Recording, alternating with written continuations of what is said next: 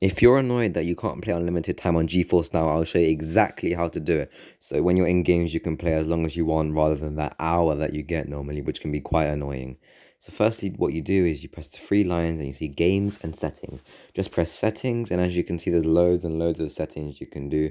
Doesn't really matter, but you just look for it. But the one we're looking for is server location. As you can see, I was on US, but normally it'll be on auto. But I'm in EU right now, so I'll just do, let's say, EU Central, let's say. And then what you're going to want to do is you'll change your server when the hour is nearly up. So when it will say your game time is nearly up, just change your server from something like EU Central to EU Southwest, let's say.